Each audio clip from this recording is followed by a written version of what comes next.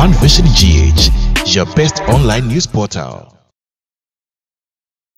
Ghana dishe we asema na deshimamba One Vision GH na busafa mumuna kwaba mmashesha de ba fidie se brena sanso asubia kase yebo bre edru so nsemwa dane da nyina baba tua princess fata se kenka manya bitino omantwom ni ntwa so tifie puya na foto mfifi ba bia na sabre ya so ndeche ankribi maseri badam ene de atwa wo ye de suwoi de eduma kote bi ya betene se mofafo ababe boy amane se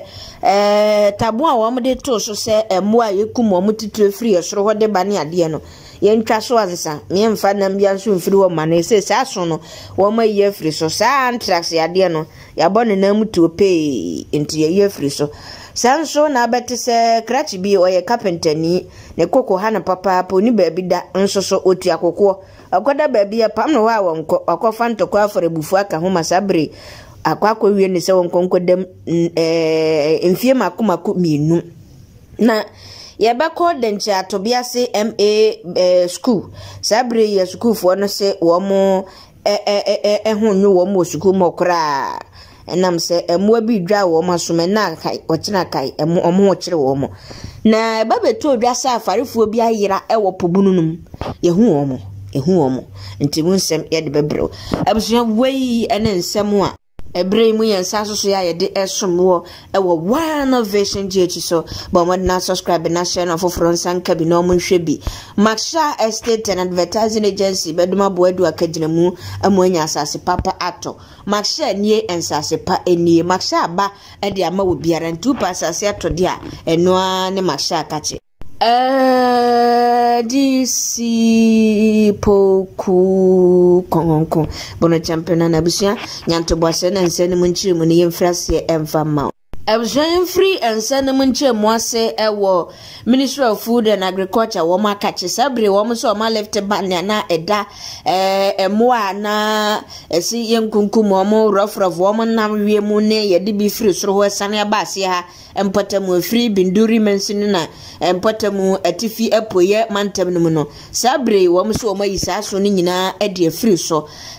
statement nipa wasanye Minister of Food and Agriculture for Dr. Brian Echampon wono ena odi ababa tudwa abusianse ebu nkompa kwetia kaka yetim kakra semi fare ba nyina ne se ye wakuremu nkabi hyemu ena yade bi unity yade wampa ba bia se ena magana fo ye pe ba kopa na ntwenom ne ayemwa womo enam bebre kwansemu womumu ena moye kwakwatena ye so ahu nti anantwi a emoa yi ekwatena mu a ha wom tete wom no ye we ne saa enye yi wanhwe ya na akwakwanya nsusuanso bone nso ewo dasani so nti sala no mu nyina ne ade nyina saa yade ye betata nantwi mu nam so ma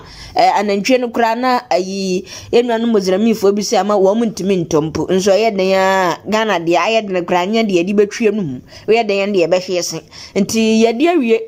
yede awie se nkura wade no na ebrahim na mpanyimfo se yade no sane na esitiente nam so me yade so to so me mfa emoa ni bi mfiri soro ho enkom ya ba bibia ye ho to ansa emoa no yade ni bi beba emoa no mu binum ni ade me edi ka bebo mamane no me ka sei onmunyamfo Dr. Brian Echampon se de adobrewa bam amen nam so mo mayi sa so no e de free so ntese de o wa anyemwa e wo top wa betim de biasa no wodan ha na eja yenya bi e de twia no spedede ma yento so ne ntese sanfo from 33 years old abrante we carpenter make say what the second kwako sina ayi crash bia wono hwehwe obi shop e de manual ma make say asem na kwako piemu e wo Accra Circuit Court ama court akwasitra ma otemoni Isaac Ado e na etrase wabra yede abamu ya sabra meka sei ne ho aka adwamu nso ebaye na abamu ya woye carpenter ni ne dua yensaka eye edu na edu na meka sei woye obi a woton woye carpenter adwuma ena katamanto ena akwa akohye abamu abi nso ye friend Isaac Aferi wono any complainant o wasemi mu ne kobo posifo amane ewo mu a akopie me wo court no na wo hwe obi e shop e de man ma me bi e friend Gifty Lamte ne shop ena Aferi e hwe e de man ja ono nso so enya kakra wo so saa na shop nanim ne enwunu jo kantamanto no omututumu a na edu akwa akose ne kete wa abobo ana no no wada ehwan krom utu nchense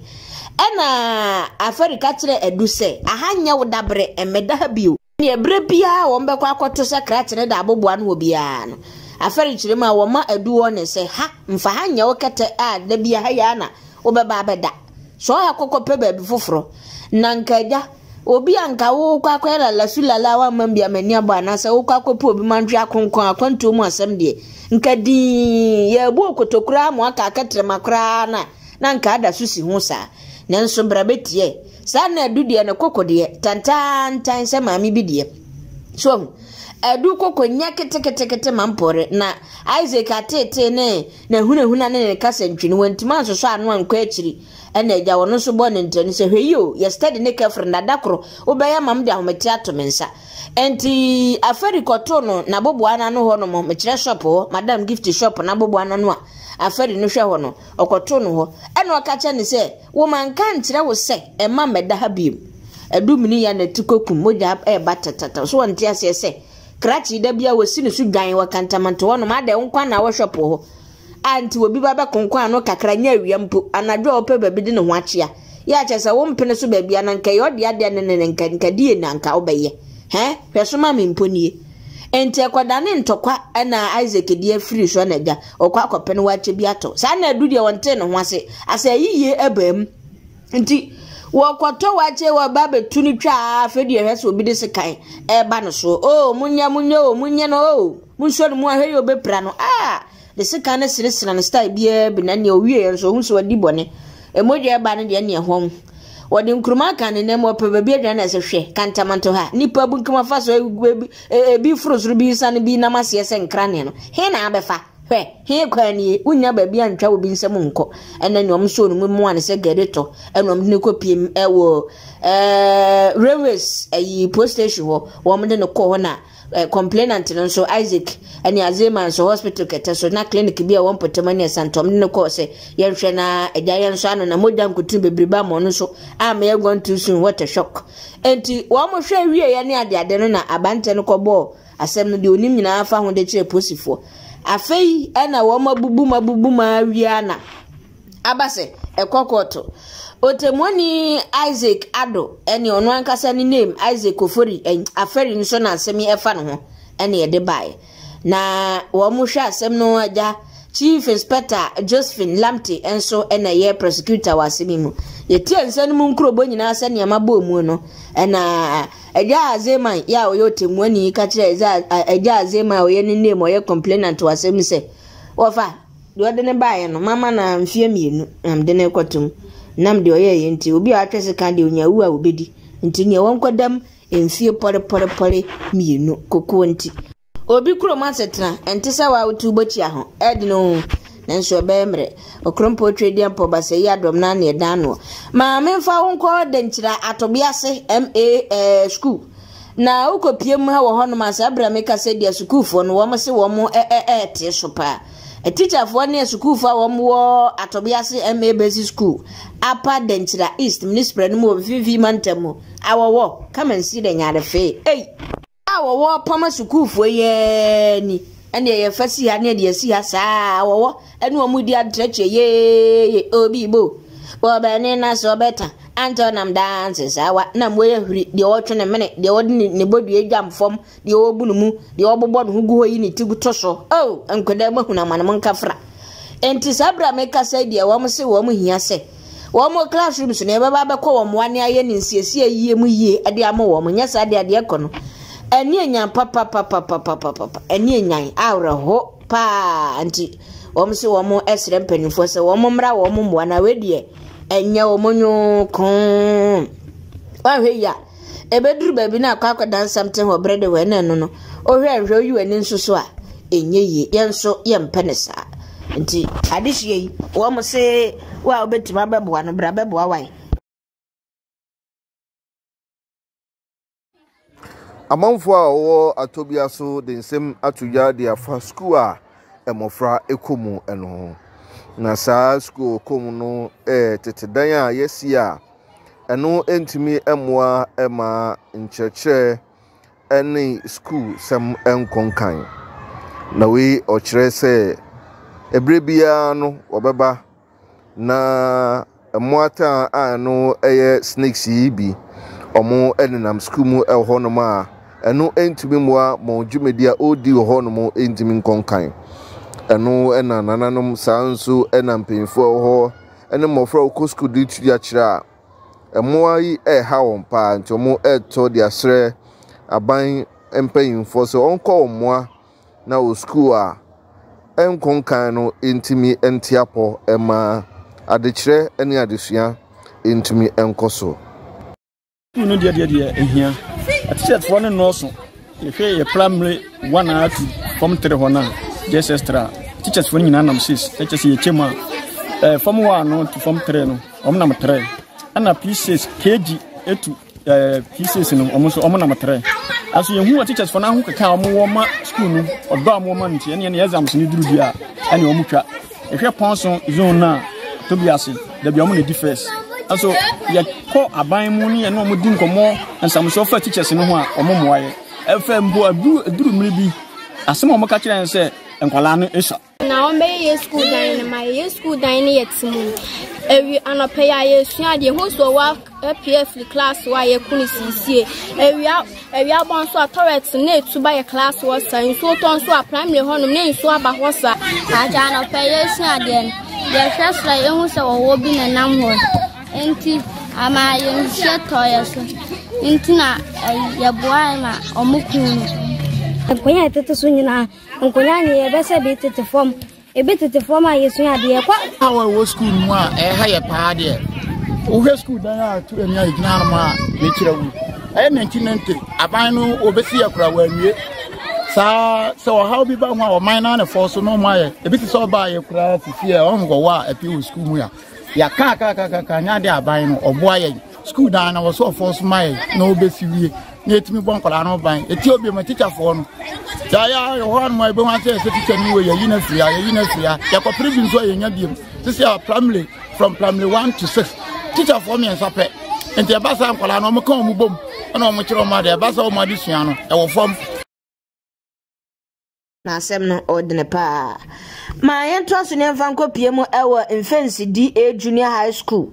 Sabra meka say a teacher for me no a woman so yape baby bangalo bi ama omo makwa akosue wom wom sisi school no wom to wom ntintina won kira de bio aden dia na aba wom simuntie momra mahwa wo pa ne yenya nkire ne ho nkro ne ba e pam yen ewo ha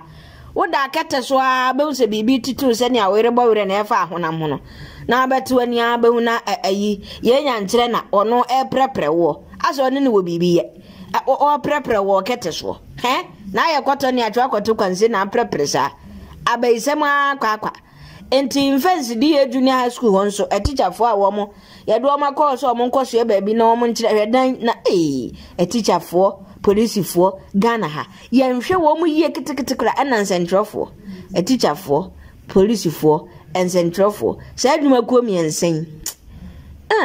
ya na ukwati ayi police bangala ya wo hwe woman no de are na age de ne pumetu ayetu de ne ponachima ene so achim e di asem kra ni yeso yenka ho enye yi e de no enti make say woman se ne nyanto oni anfo ade ko woman tu se so mbekwa akwatra ase akwatra de wo bi krom de woman kwa akwato chacha de ene afenam so mbetra woman krom ade di ame ada akonwoma da madwam awra wo mafuru so adan kwankwan ni ase agemframa wo muntumi fo mo kran konko ba fo de asa bim ti sabre de pempen wasi ni peyanse no cross ye kan ento sabi wo wanya abo a oni nipa fa adamfo no kwa nyankopon de tan ato ye no wo ntem dada scorpion anye wo bo kra masa oso kra usa o ka de mu odene ma wankasa do na pem ho ahu say yes mabrem enti samwo we ya ba betata ba bi a wote a ene na se ne wuni asumdue wo ya de opekura di sikantanta fro abatwe wo ma ba ne de no wo ma ba nsuto brem so se wo twe ne ho we sa na bro so wo ye onya hu nipa no adi kan apuno to no nipa hu hom te ani hu di anka bo so be dwamanfo papa scorpion wonya hu nipa no wa buka for sharp bi u10 so ni wo mnim ye wo bu u10 bi no de to na hwesoro yes ayi friends ai grade was ariabu se caterpillar wa ba na sum wo de be show se dwe nti samwa no wo mo nyanti teacher fo so wo mo ntimi no wo mo ntena tini wo mo tu akwakopa ba foforo ese de kurawura nom ne wo ma de hye na ehuna mane hwan na eba ho aba betira de wabra mu ni babi pa ba mu wo masoe asemadanko abusua one version GS ne ba modna subscribe na share no foforo nsanka bi na mo hwe bi o man twom ne ntwa so tifia poya na foto fifi ba bi a ena nsem ne eguso ide so ma mento so na memfa wonko be ebro na fuaduni ena beto dwase yenuanom ye papa no mafarefuo bi ayira ewo epobunum ho yehu wo ma contact ya cannot be rich, we can't reach them, therefore we should all get involved ne ko wo momfa wo momra na ebeto dwase injirensia ye no eben takura de mpotemo ejada nanka ukrom ho nsa na yebo no atoema ntemo ne beto dwase hopom ho no mo fae nti momwa ne yenhwehwe wo mo na meka se de ani atadwe awe atedenne ya papa nom bosomtwe fishing harbor wo mo akonfirm se nipa wo mo yira ne yenhwehwe wo mo bro na fuadu no afede wo mo asan ba bepie ewo saa injirensia ayi mpotemo bi wo mo fa ko no ma se timi aba bepie wo machi na akoda 19 years anu oka wo mo abemu a won de meka se takura de hospital edna kwura urudu ya papa no mo nso aka no nso so ya san de wo de 19 years na ne de na se yi kakra to mo de na di kan o mo maka no so they are all going through medical checkup and also thereafter, you know. Ghana Maritime Authority and Fishing Enforcement Unit and Fishery Commission for and to abasako mu ye kolabo ya wo mutumi ebu ayema ye papa no nipa nkono a ne hu wo no sabre me kasei yetumi ehu wo machira kwanti enipa no wo mayira ye hwehwe wo mo a na ye pe wo mo no abusua ya betodwa ne se yetumi ehu wo machira kwan ewie yenyina sansemi so ne mfa kase ne ensutie ye ewo one version GH so ba modna subscribe na share na foforo nsanka bi na mo hwe bi osomfo DC poku kongonko bono champion na bisia ma mu nyina mo aniti da masia enya